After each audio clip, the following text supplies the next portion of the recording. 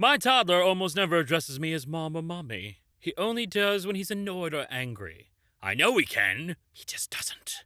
So this morning, he was following me around calling me a Dexpa over and over and over. Holding my face, mouth in front of my eyes, absolutely addressing me. Finally, he said, a Dexpa, play Baby Shack. And I realized what was going on. My mom got a Fire TV Cube for Christmas, calling me Alexa and demanding I play Baby Shark.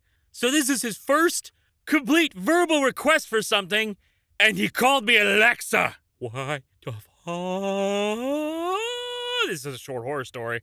Actually, it makes a lot of sense, and to be honest, it isn't that weird. It's a behavior that needs correcting, to be sure, but it isn't that strange that he learned to do that. The toddler has probably repeatedly witnessed the adult say Alexa thing, and noticed that request almost always gets honored.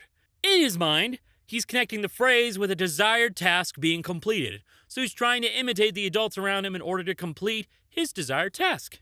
He doesn't know any better because he's a toddler and doesn't recognize Alexa as being a name. He just assumes that's what you say when you want something, because that's what the adults around him have taught him. He's mimicking, and it's perfectly normal and an expected and healthy behavior. If you don't like it, then you should probably blame the startling amount of people that use things like Alexa. Like, literally, this is happening because of the adults and has nothing to do with the toddlers. What they're doing is completely normal child behavior. In his toddler mind, Alexa is a super effective version of please. My experience with digital art. Merge the layer, crunk! Wrong layer! Why do we even have that layer? You're gay, they shouted. Dude, you're gay! I ignored them. It wasn't until I got home that I realized my gay had escaped! Those kind men were trying to tell me he was running away! Ha ha! Grammar jokes. Juliet gazed across her balcony and said, It's over, Romeo. I have the high ground. Welcome to Applebee's. Would you like apples or peas? Bees? Hey, pick at the bees! I love how the devil went down to Georgia, which either implies that the devil is a northerner or that Georgia is lower than hell. As a southerner, yes.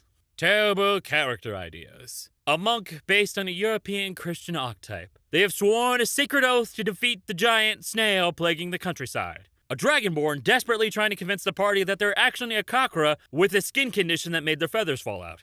Your standard horny bard, but they play a washboard. A sentient hat piloting a mannequin.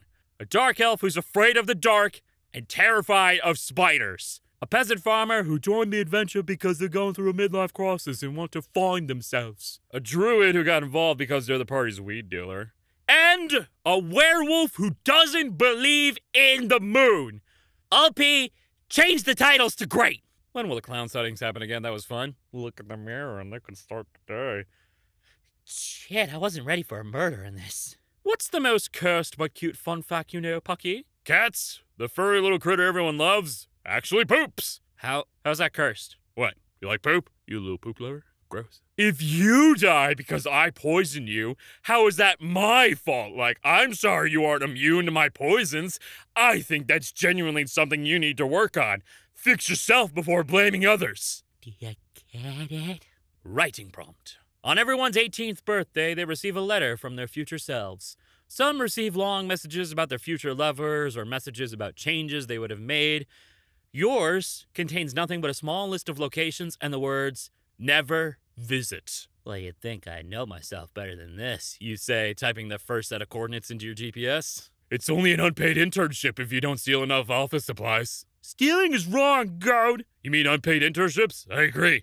Go for the printed toner, it's worth more than gold.